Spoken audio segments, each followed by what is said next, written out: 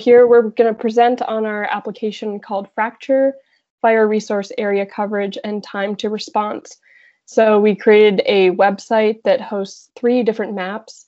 2 of them are about response times from fire stations across the state, and one of them looks into water resources. So here we go. Just let us know if our internet drops. Housing's in Scotland right now, and apparently there's a storm coming, so just, yeah, please bear with us. And we're also new to Microsoft Teams, so we're going to do our best.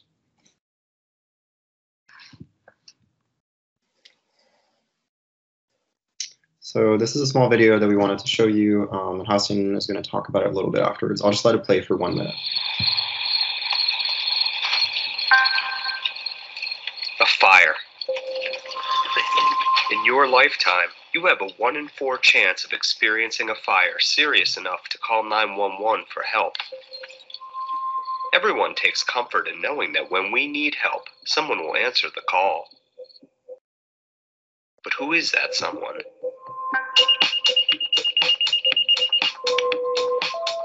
Fire control for Pollock, West Pollock, Dorset, Mutilation Bob, reporting a structure fire, 155 Church Street. Caller reporting flames and smoke inside the residence. Evacuation in progress. Time is 02:35 hours.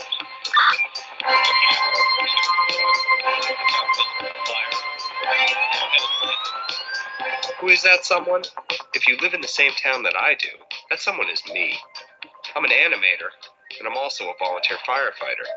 When there is an emergency, a dispatcher pages a group of volunteers, and we drop what we're doing and we go. This is how it's done in most of America. 70% of all firefighters in this country are volunteers. Smaller communities are especially reliant on volunteers. In communities of under 25,000 people, 95% of the firefighters that serve them are volunteers. In communities of under 2,500, 99.5% of the firefighters are volunteers. So that video was created, like you heard, by a Vermont firefighter, and really just showcases that, most of Vermont is serviced by volunteer firefighters. There are about 236 departments across Vermont with different types, career, volunteer, combination, servicing urban and rural areas. We use different water resources, and we respond to all different types of calls. With increasing fuel loads and an influx of new Vermonters, there's an ever more need for more firefighters. So our application is hopefully a tool for all Vermonters that we hope will sort of bring the public and the fire service closer together, and maybe even recruit new volunteers. So this is us. I'm John, this is Halcyon. Thank you again for the introduction. We created this project in the context of our spring computer science senior seminar class. So this was kind of a capstone project, sort of a culminating project to pretty much our experience here at Middlebury so far. So without further ado, we're just gonna hop right into a demonstration of the tool. So I'm gonna change up my screen sharing real quickly. Let's see.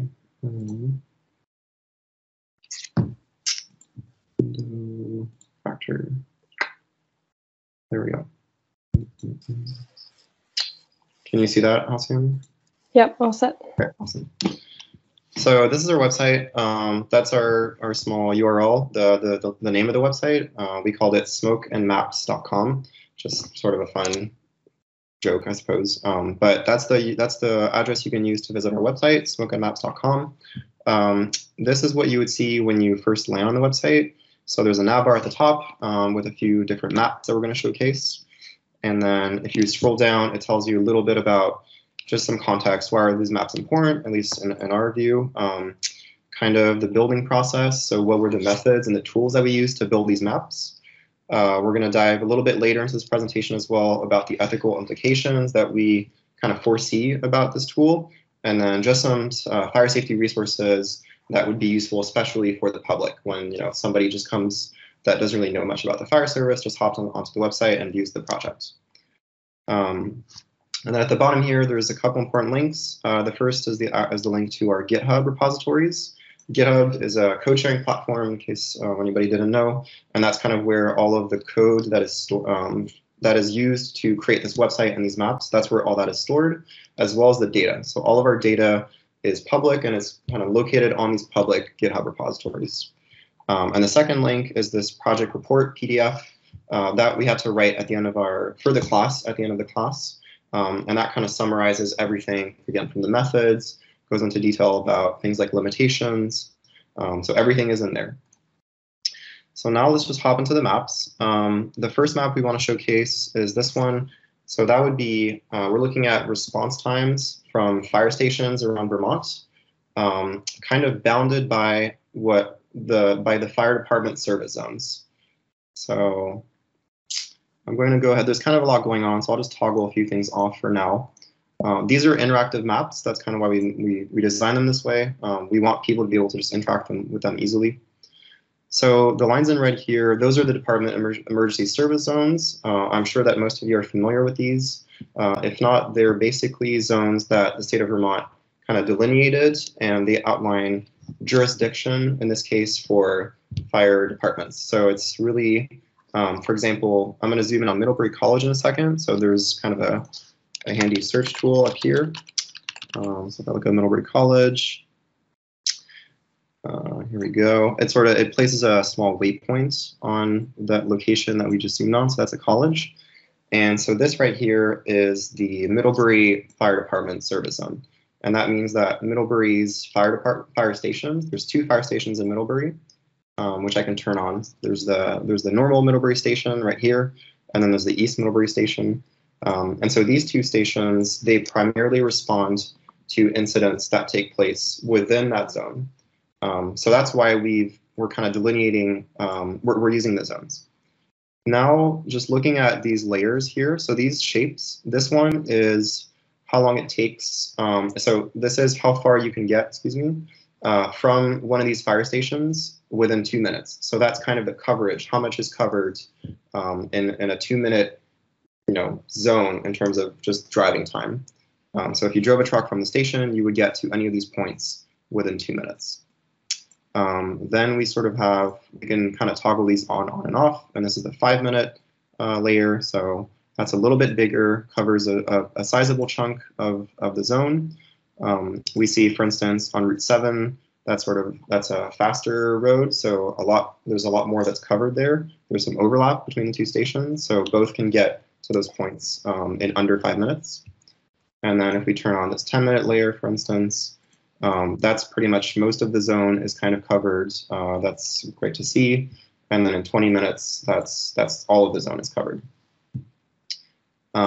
So again, one thing that you can do is you can toggle these stations right here like this, and it'll give you the information about the name of the station or the fire department, as well as the type. So it will tell you if this is a volunteer department. The ones in Middlebury are run mostly by volunteers, and then up here in Burlington, that's where you would see your career stations. So we've color coded them as well. So the orange ones are career stations, and then the ones in red are just volunteer run. And then career, and the career stations, that's where firefighters would take overnight shifts, and they're kind of ready to go at any second, as the idea. And then this one in purple up here, this is in St. Albans. That is a combination. So there's a combination of firefighters who work shifts there, and then also rely on volunteers. Is there anything else for this map, Hassan, that you can think of? We're all set. Cool. Okay, and then just kind of above and below the map, we have some context. Again, here it's about these emergency service zones and this response time being bounded by those. And down here is just some information about how to navigate the map. So you can kind of read that on your own time. So the second map is the response times across Vermont. So kind of forgetting about these emergency service zones, if we were to simply assume that the fire station that is the nearest to an incident is the first to respond, what does that coverage look like? And it's going to look more dense for sure. So let me just toggle some things off again. You can look up Middlebury down here, Middlebury College.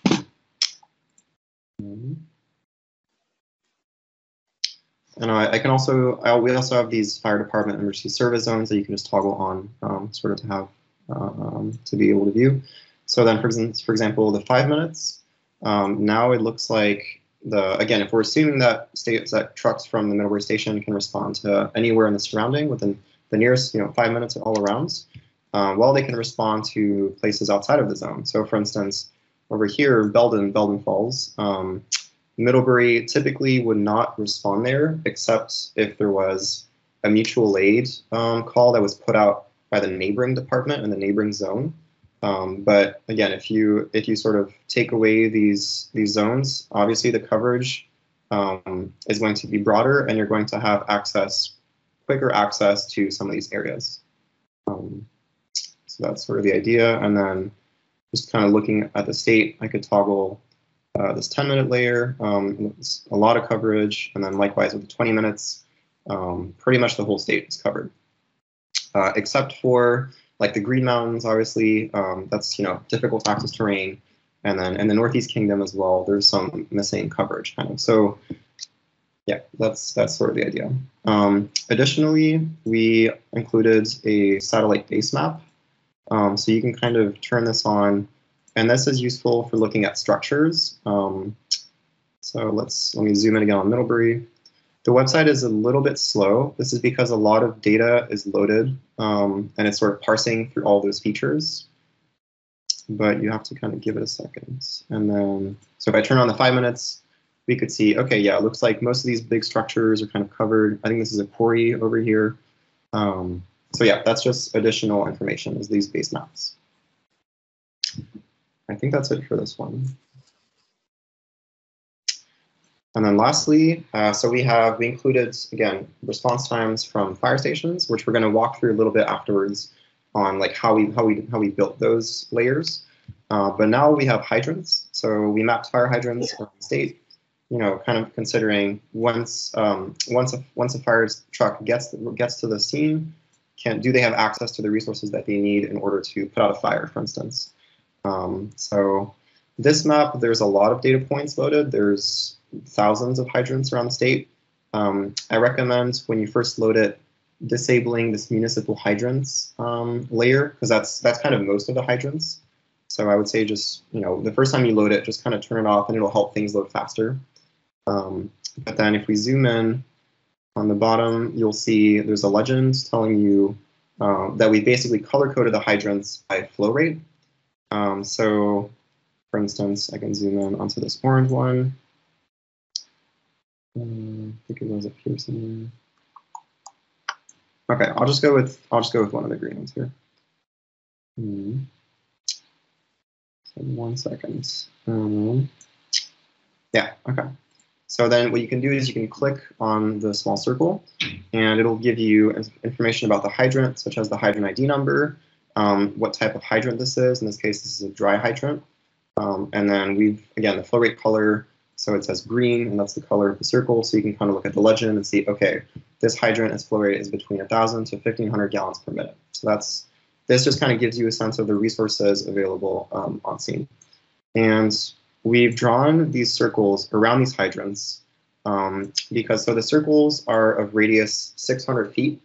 So we're sort of considering that if a structure is within 600 feet of a hydrant, that it's protected, or it's within easy reach by a fire truck to kind of plug in, connect to the hydrant, get the water, and use that within that area. Yeah, we can, and we're going to walk a little bit through this number again later, but this is just to give you a sense of things. I'll just zoom out, and then again, I can toggle all these layers individually. You should definitely pull up the website and play with this on your own time. I'm just kind of giving a demonstration. And the moment I turn on the municipal hydrants, things will slow down a little bit, but it should still be navigable. And this just sort of shows all the hydrants in municipalities and towns. Most of those hydrants, we don't know the flow rate for them because the data didn't come with it. So they're just in gray. That's hydrants with unknown flow rate. Yeah, I think that's about it. So that's our website. Now I'm going to return to the demo, to the PowerPoint, excuse me. 1 second.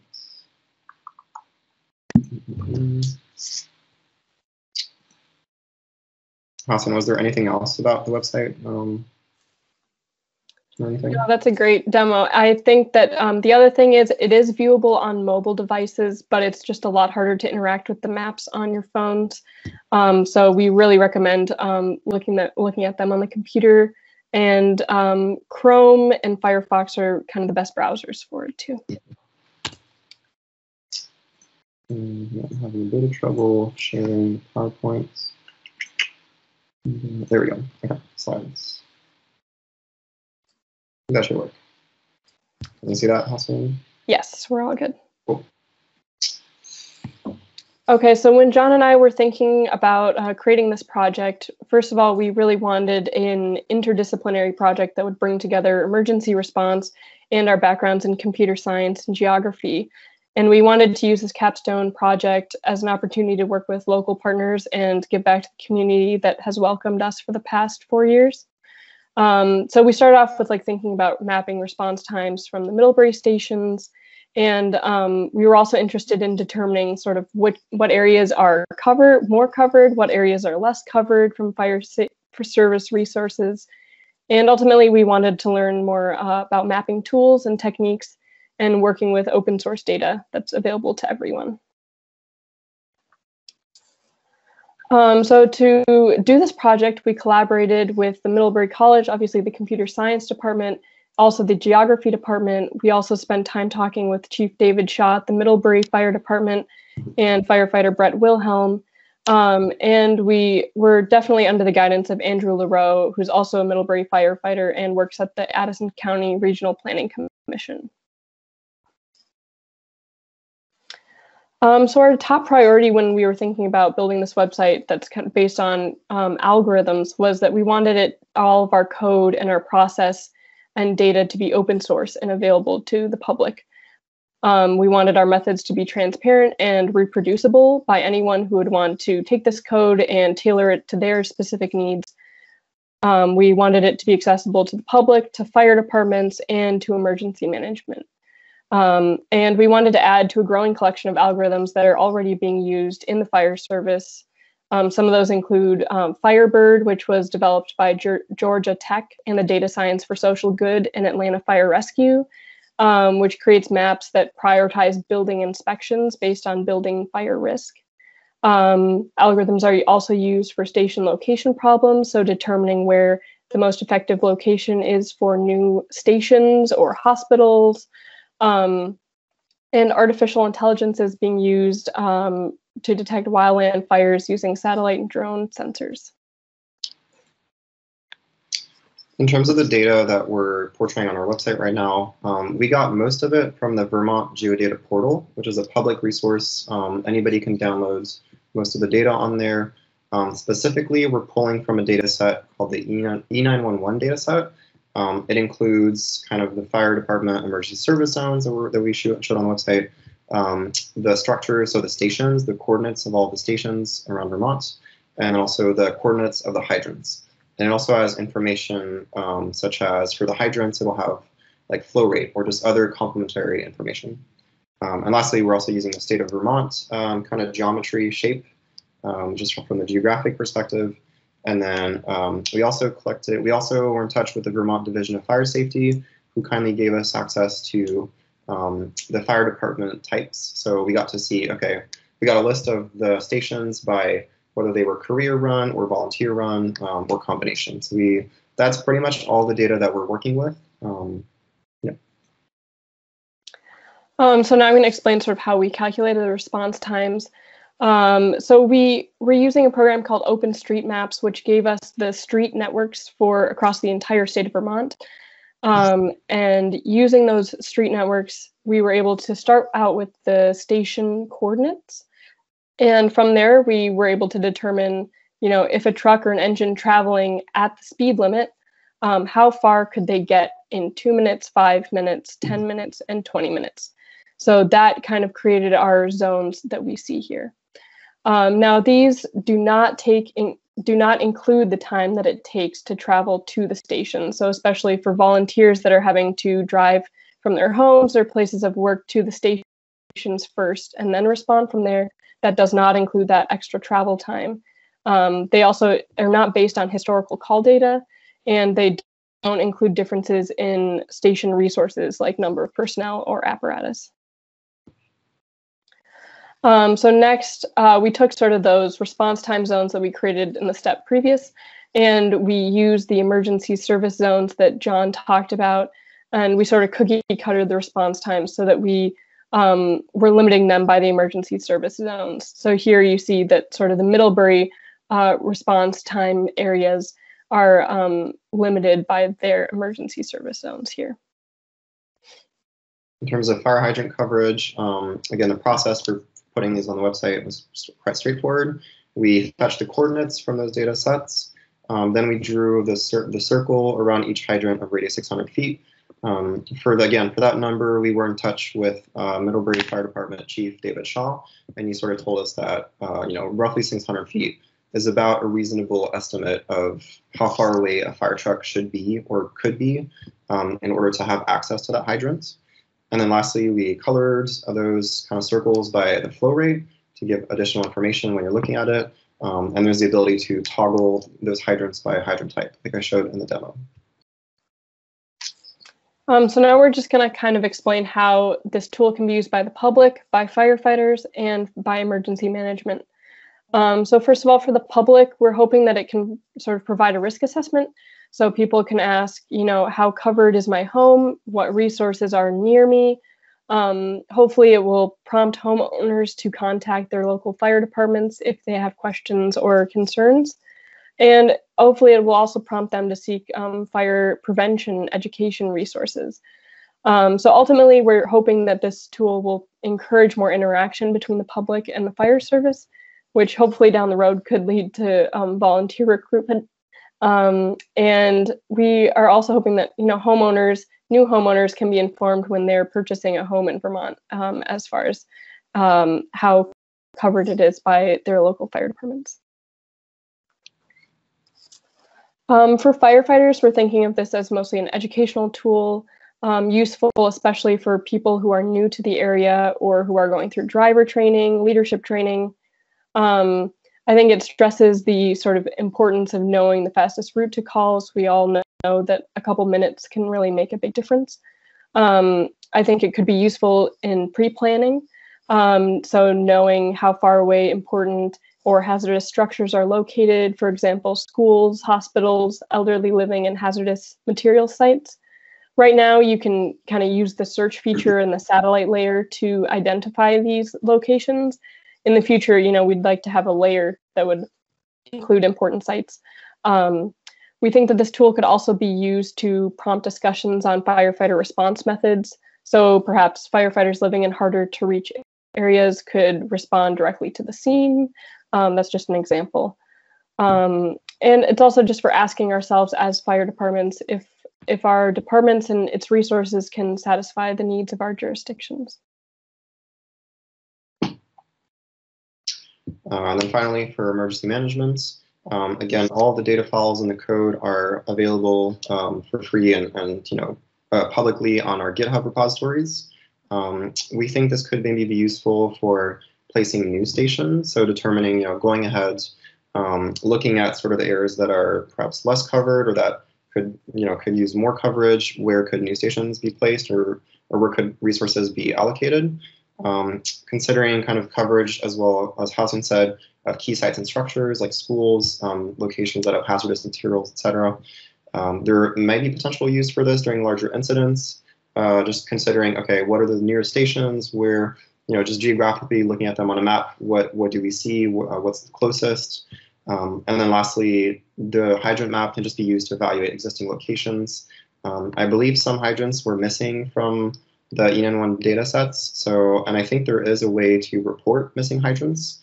But anyway, so people who maintain those data sets and those hydrants, they can kind of use those maps to just complete their knowledge of those data.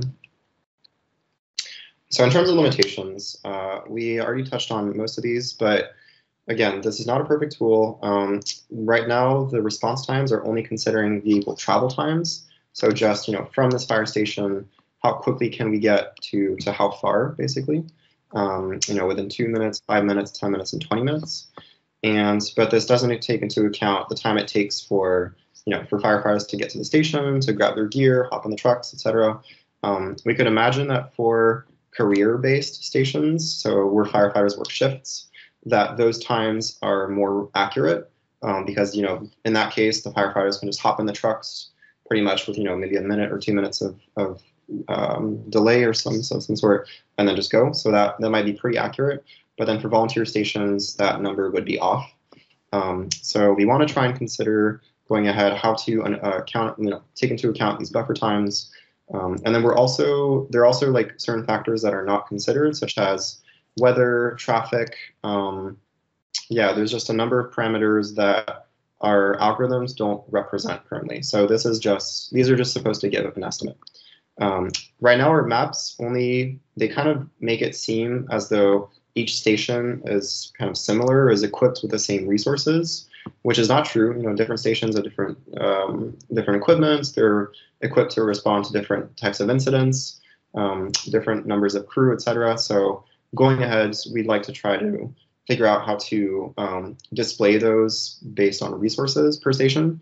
And then I believe we know that there are a couple of missing stations.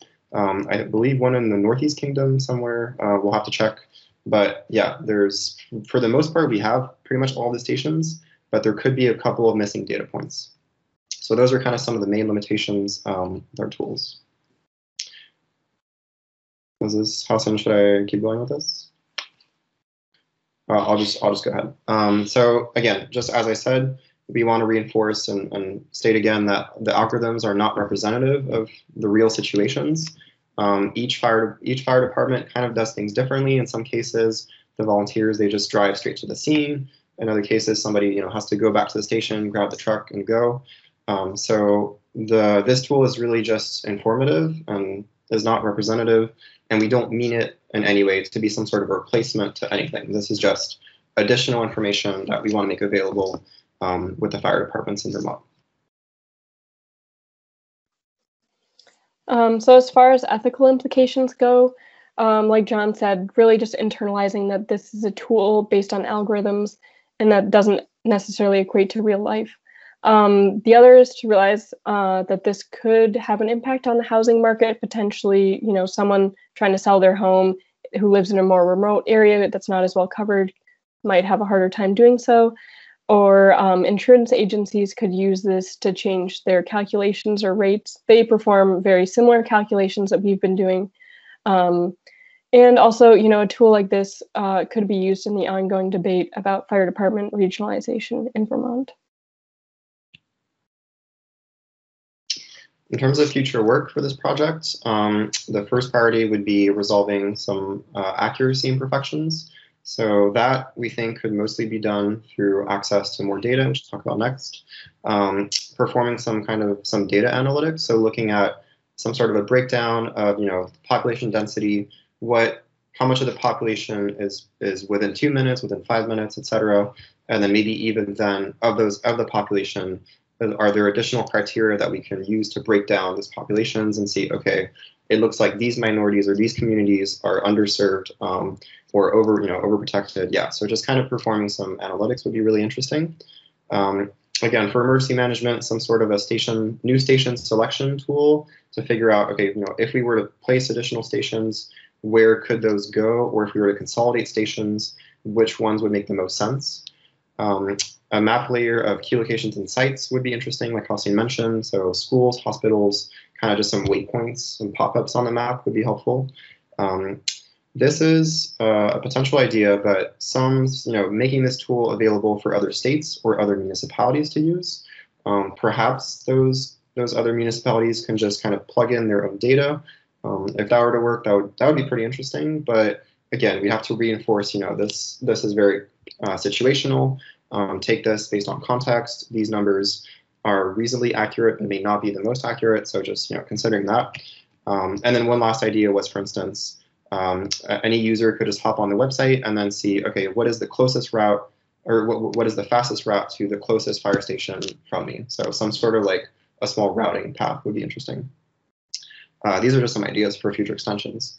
And again, so to improve the accuracy of this, something like gaining call history data per station or per department could be helpful. If we could determine, looking at the past, looking at the history for this station, it looks like it took about X minutes to get everybody to the station, and then Y minutes to kind of drive to this location. Then we could start incorporating things like those unaccounted for buffer times. And yeah, just again, it really depends per station. So a lot of work would have to go into that, but data would certainly help improve the accuracy. Things like resources, staffing, and station inventory per stations. So maybe using that, we could somehow represent how equipped each station is on that map to respond to different scenarios. Having prior knowledge about the department response protocol, again, whether volunteers respond directly to the scene or they go to the station, or just kind of what the deal is there. And lastly, obviously, developers and people to help out.